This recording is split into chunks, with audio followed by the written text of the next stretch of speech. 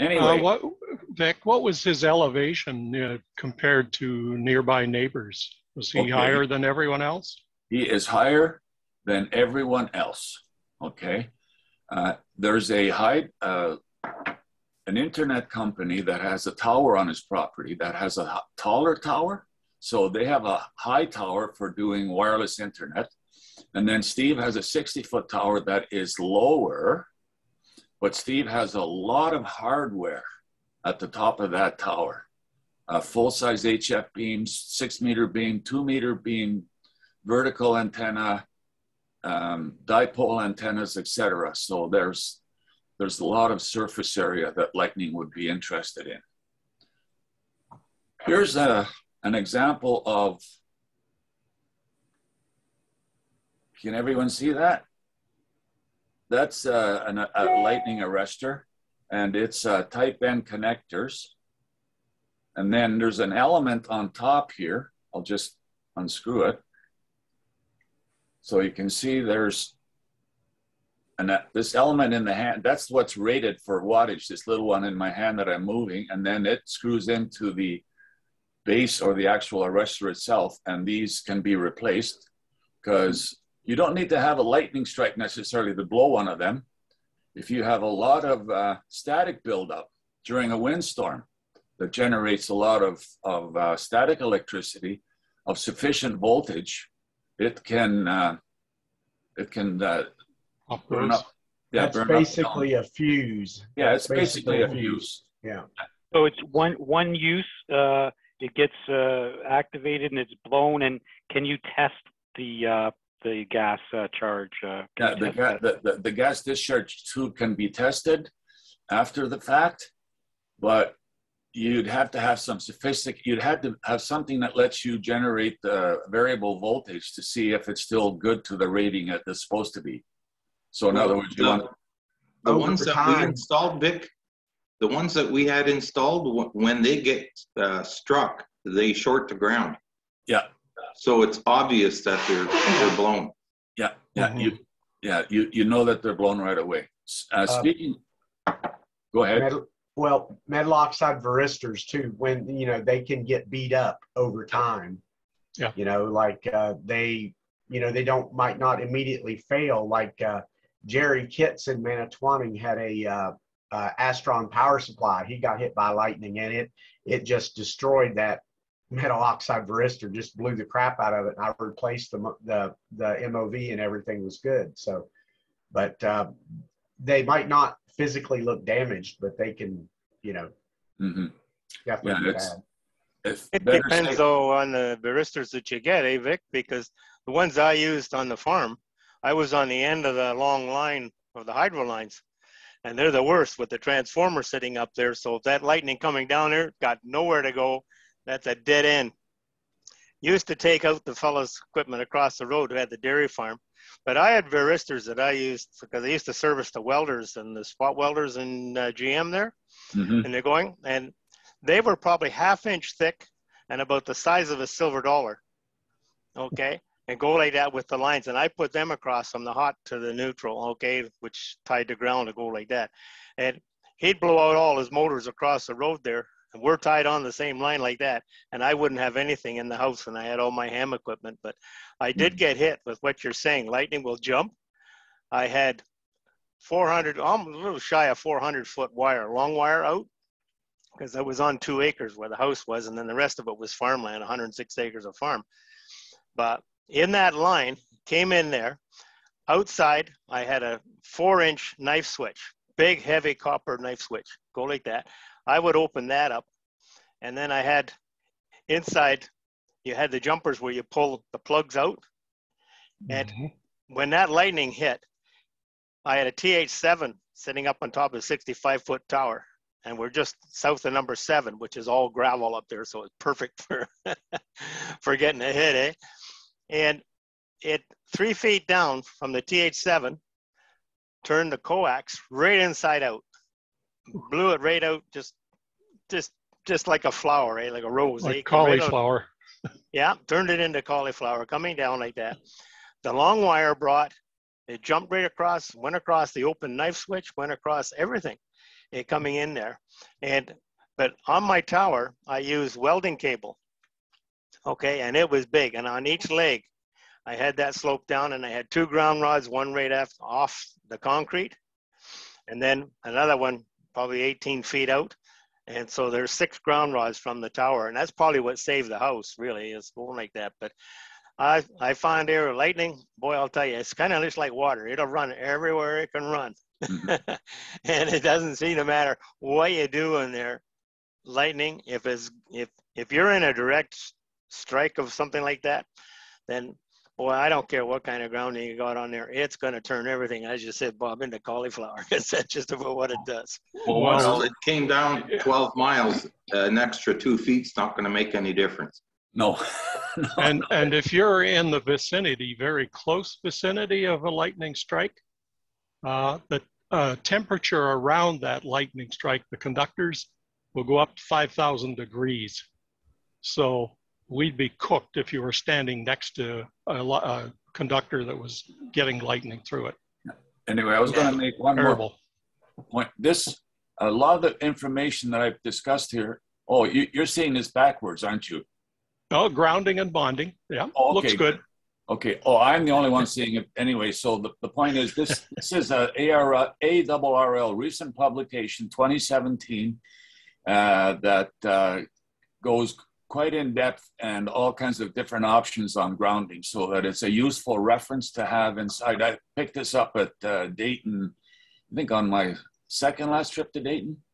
And so they have a series of recent publications that delve into all of this and explain it very well. So anyway, that's the end of the presentation. And I know Bill has a story to tell you about how lightning can move around and come down conductor, Bill?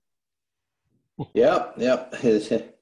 In fact, I've had a couple of occasions where lightning struck somewhere nearby. Wasn't even noticeable to us. We were sitting at the cottage on the right on the deck, and I could hear we have these outside low voltage lighting.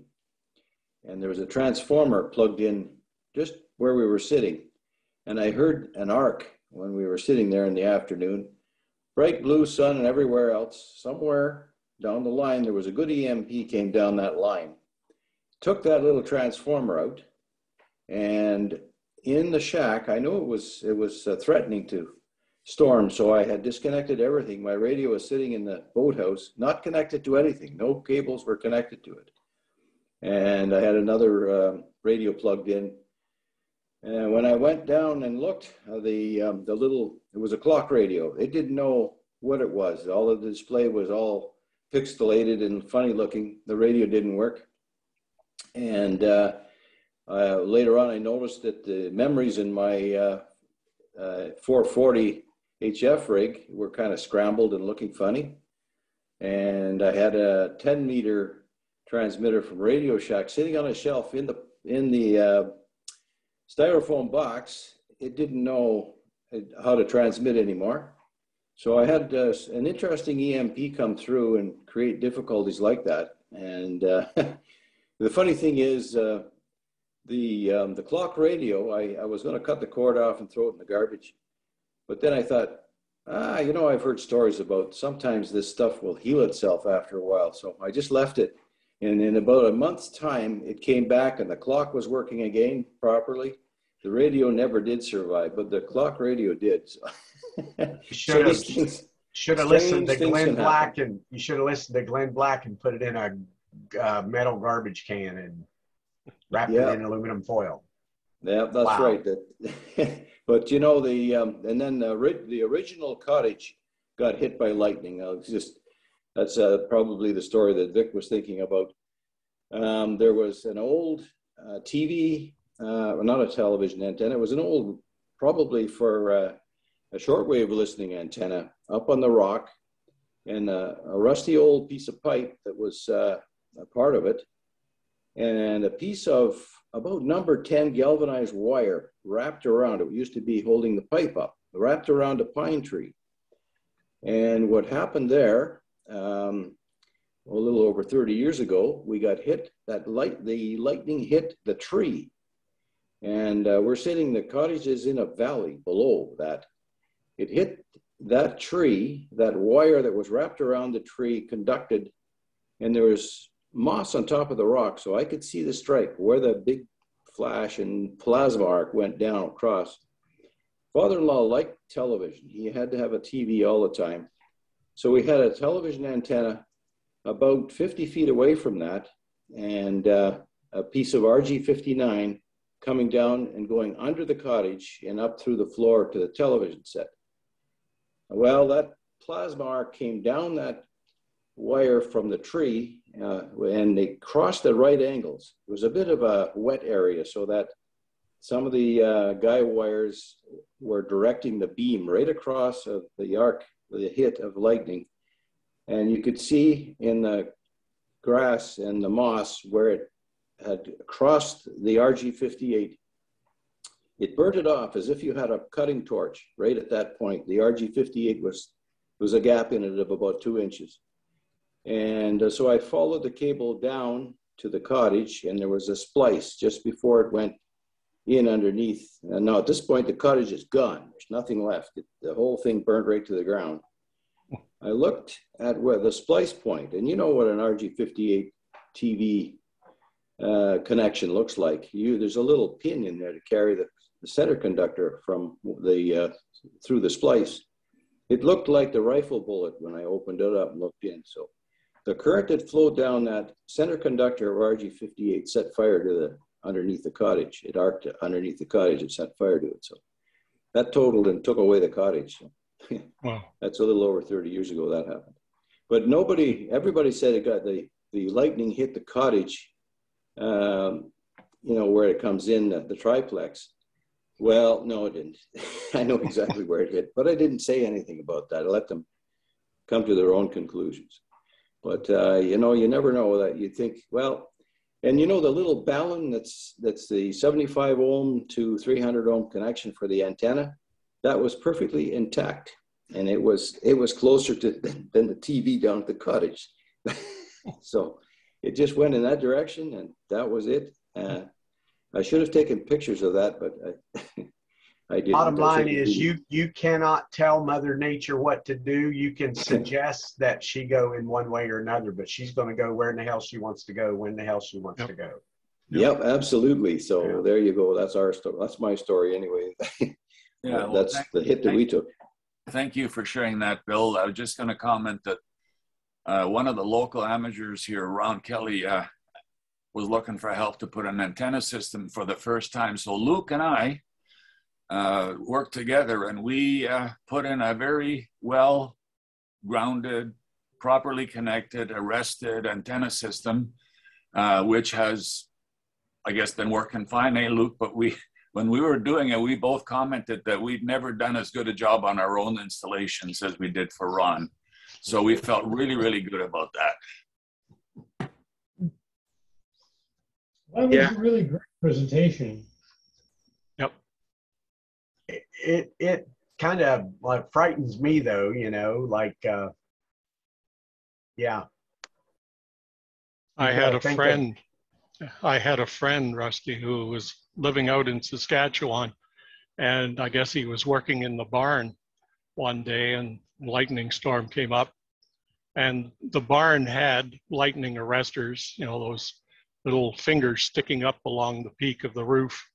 They were attached to pipes going down, I guess, to a common ground somewhere. And he watched the lightning come down the pipe. He was inside the barn. It came down the outside pipe, made the turn, which would have been a 90-degree turn, and then another 90-degree turn to a horizontal pipe going alongside the barn, inside. And it punched its way right through. It couldn't take the next 90-degree turn. It punched its way right through the wood on the outside. It probably found a path of least resistance outside the barn at that point, decided to go through the wood of the barn. But lightning arresters on the barn that I put on the barn, they go from the rod, lightning goes up that braided cable or whatever up to the static ball that's on the lightning itself. And then that fine tip point is supposed to bleed off static so that you don't get that surface on the barn. But that's if you actually get a what it's direct designed. hit, If you get a direct hit. Well, most lightning goes up, even though our visual sees it coming down, because of the fact that it's expanding, okay, and it's going smaller as it going up, but it's to come down there. But that's the idea of having those lightning arresters. The same on the house, because like I say, we were rural, and you were the only one around. The nearest house was 1,200 feet away. I go like that, and like I say, I had a tower 65 feet with a big TH7 up on top of that, and then a Ringo Ranger up on the top of that yet. So I mean, it's perfect, right? And then I had a barn that was 80 by 40 by 80 by 40. It's an L shape, and we put lightning arresters on that. And that was, according to the design of those, is they actually pick the lightning static that's building up in the ground around the negative, charges, bleeds it up into that little ball. And that's why people say, oh, well, yeah, I got blown off. You need those static balls up on they're collectors. Okay, and they go. And then from that protrudes that very, very sharp point. Okay, the lightning. And it's supposed to bleed off the static and go in there. That's how they're supposed to work anyway. But as you said, I don't know. I don't know. Sometimes you see pictures and it looks like lightning's coming down too. And maybe it does come down as well like that. But if you're in a direct line, those MOVs I put on, they were on a welder. They were capable of carrying 2,000 amp, for the arc welders, and 2,000 amp at 600 volt. And that's what I had on my regular, just across 120 volt lines. And in the house, never got hit. But I know people that were just up from me going like that. And as Vic said, blew their clocks all to pieces. If they had a radio on top of the fridge, it was toast. Everything that was plugged in was done, So they really did protect your house. So if you ever get hold of those, you go to a flea market and you go, and they are big. Like I say, they're like this, silver dollars, and they're thick, but they carry 2,000 amp. Now it's only very, very short term, but so is lightning, very, very short term. So by the time it bleeds all the way down and get there, but it didn't stop it from hitting. I don't know whether that was a near strike or a direct strike on the tower. Hard to tell. They go like that, but I say it did blow that coax all the shit. One of the freakiest things that ever happened to me. We had just moved to Canada. We lived with my father-in-law there on Anglin Street for about 3 months. It was the longest year of my life. But I was just, I opened the bedroom door to come out into the hallway, and I guess the window was open in the bathroom. A ball of freaking lightning came in that bathroom window, went down the hallway, made a left-hand turn. You weren't having a pee, were you? No. And it made a left-hand turn, and it went out the open patio door. My father-in-law was sitting right there at the kitchen table just next to that patio door. And this freaking ball of lightning came down the hallway, made a left, and went out the open patio door right next to him. That was the freakiest thing I'd ever seen, man.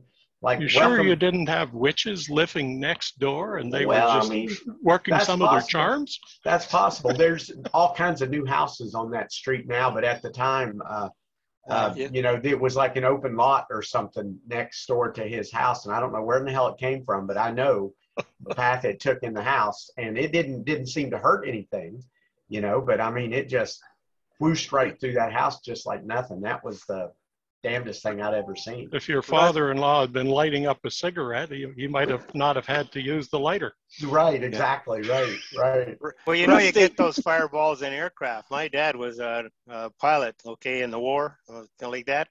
And he came back and he said where he flew, and he was going like that. He said, if you flew and it was storming around and you had the canopy slightly back, because apparently you're sitting behind a 3,000 or 2,000 horse engine and a lot of heat coming in, and sometimes they would crack the ventilators. And he said, if you're in a storm with that little ventilator open, you get these fireballs that come in and they first form up on the propeller. And he said, you can see the traces going around, and they go like that, and then it'll fly off. And if there's an open window, it'll come in. And he said, it's just like the size of a hard ball, and it bounces all over the aircraft in there. And he said, you go back down and they can see all the burns where it hit the frame. And they have to go through all that and replace those pieces that it got like that. But he said, talk about something, this thing is dancing all over the place. He said, going like that. And he said, there's nothing you can do about it once it's in the aircraft. He said, so you learn very quickly. If you're in any kind of stormy weather, a lot of cloud, any buildup like that, you make sure that all your little windows and doors, and you put up with the friggin' heat, and it could be 140 in that cockpit.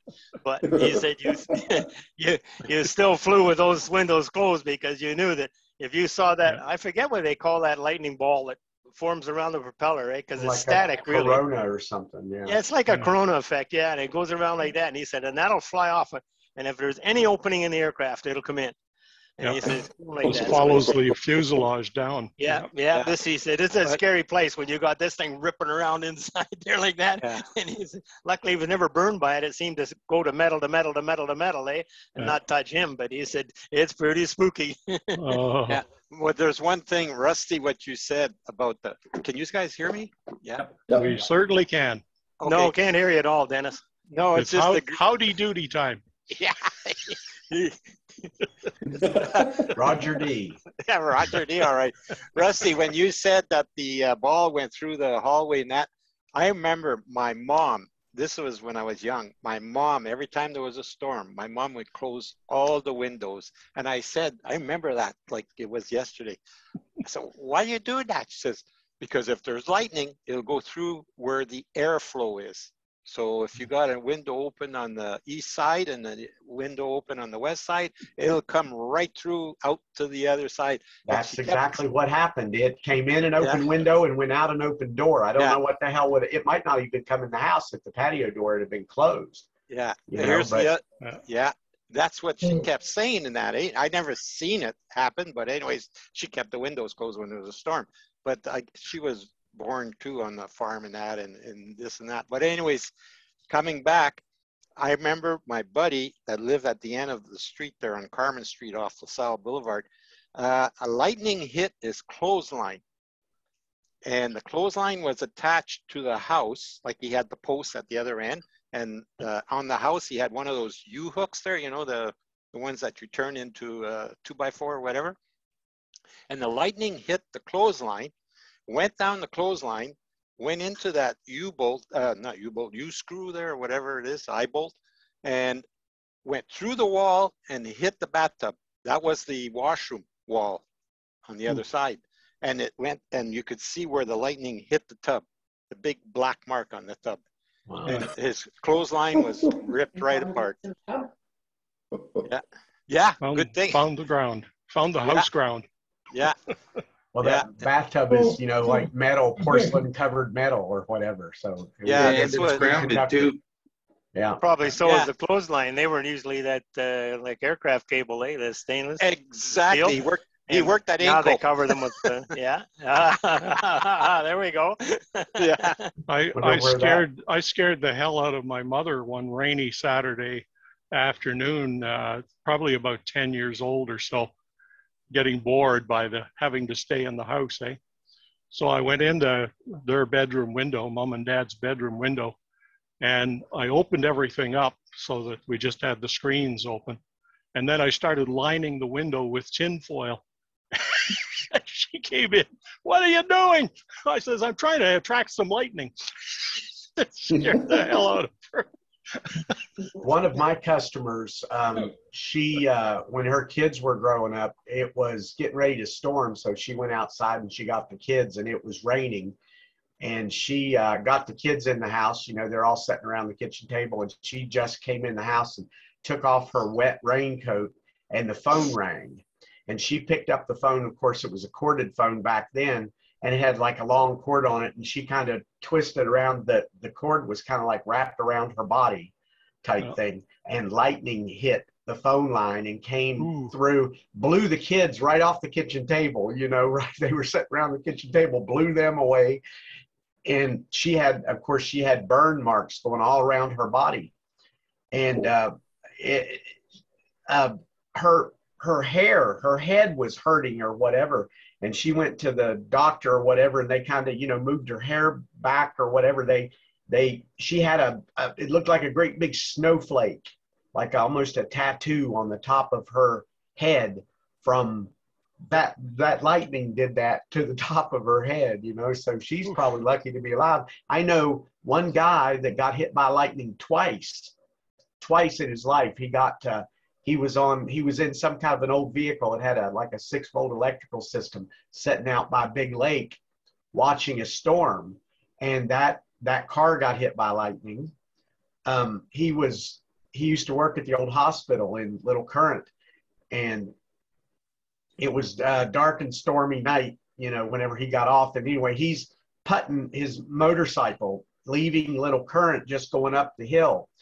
And the bike apparently was geared very low, and he was going slow up the hill, and he got hit by lightning. He didn't realize it was lightning at the time. He said it felt like a million little spiders with needles for legs were walking up his legs, you know, and he was paralyzed. He couldn't move. He could barely, the bike was going slow enough. He managed to get it turned around and headed back into Little Current, and he ran the motorcycle into the side of the building to stop it, and he crawled up to the door and banged on the door with his helmet or whatever. You know, that dude should go buy a lottery ticket, because like I said, he got hit by lightning twice in his life. Yeah. So Vic, it sounds like part of the deal is just something is better than nothing. Mm-hmm. And do the best you can. It sounds like antenna lore, right? I mean, something's better than nothing, and you know, if a meteor is going to come out of the sky and get you, well, okay, but don't piss off Mother Nature. No. Janice, just throw money at it. Yeah. I think taking precautions is always good, and that was wonderful, Vic. Thank you. Oh, you're welcome. Thanks very much, Vic.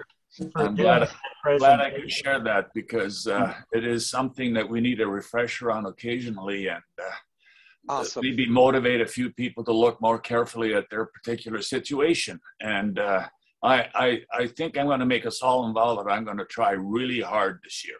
Yeah.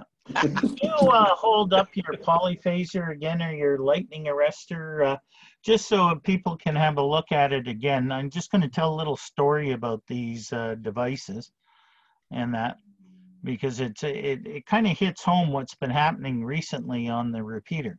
Okay, so you see, this is what they call, another famous word or company is Polyphaser, that makes them. On all our antennas on the Manitoulin Club, we have one of that's good, Vic.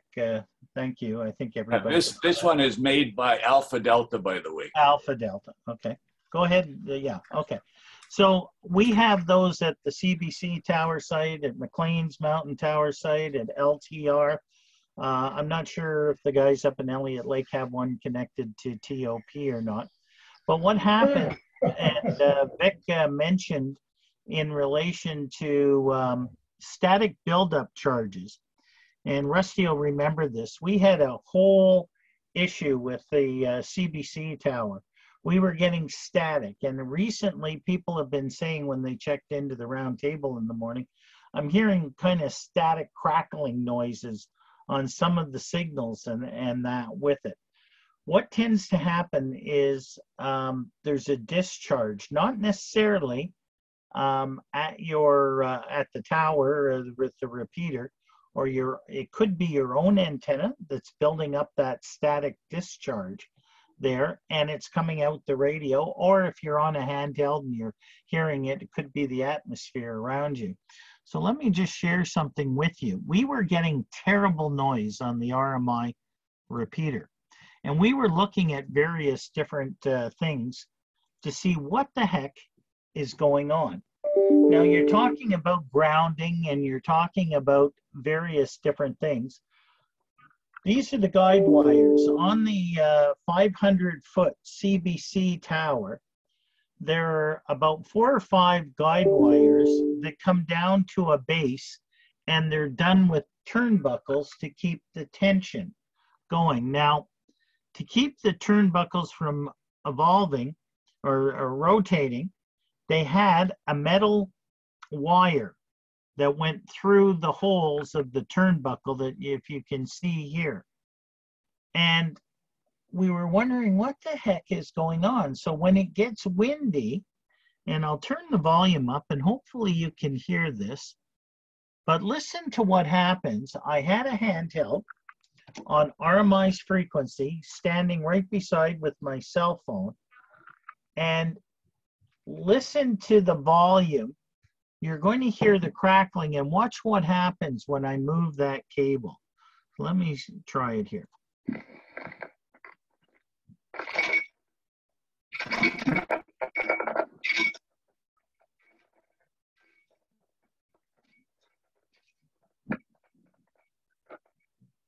Did you hear that kind of crackling noise that was going? I'll play it again so you can hear it one more time. Listen very carefully and see if you hear the crackling, and watch what happens when I shake. The crackling increases. Okay, so.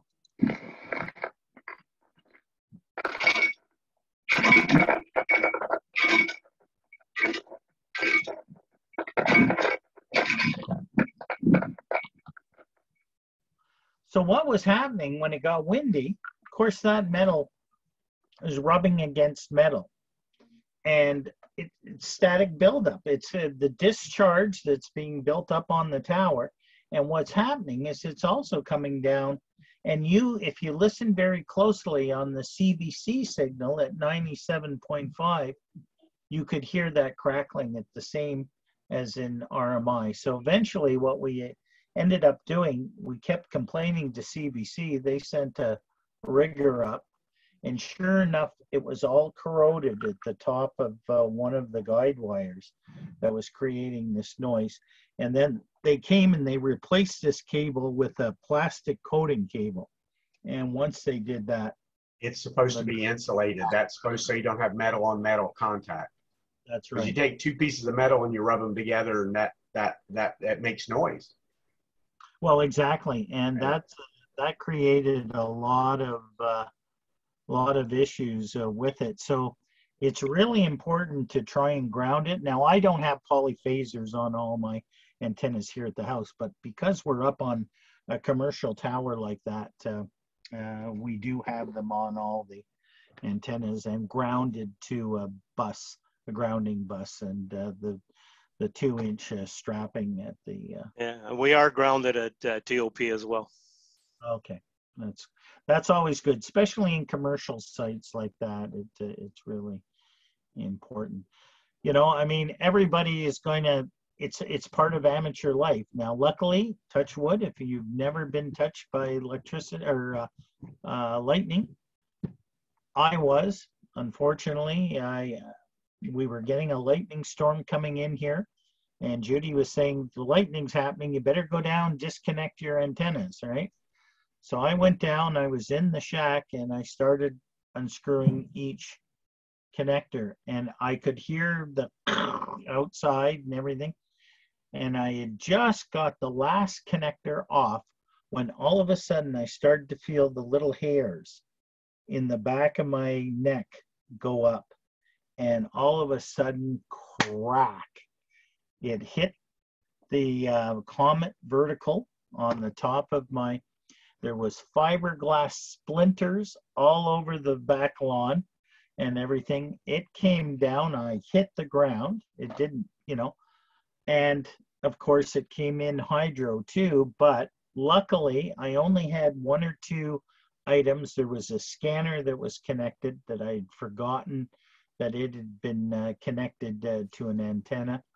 But luckily, all my radios were saved because I disconnected. Now, remember, it blew a fuse in your rotor control box. That's right. You didn't even know that fuse was in there. We took the lid off of it and replaced that fuse, and the rotor control box came back to life. So back to life. And yeah. But your home insurance policies, they were very good because I took due diligence. If you take a little bit, and if you get a adjuster that comes out to the house, you show them the tower, said there was grounding here, and I showed them the setup in the shack. Now this was 10 or 15 years ago, but it's a bit of a pain, but they did replace everything, luckily. But yeah, you take your chance, that's the only thing. Now I've got to remember to unplug you know, Hydro. now and make sure, Hydro. especially if and hydro. If the nice thing about it is I've got a switch at the panel, so I can flip that switch off and everything in this shack shuts down. So that's a good thing. Yeah, but if it can jump a 6 or 8 foot gap on coax, what's going to keep it from walking across a breaker? Just ordered 10 garbage cans and about 50 boxes of aluminum foil, so I would be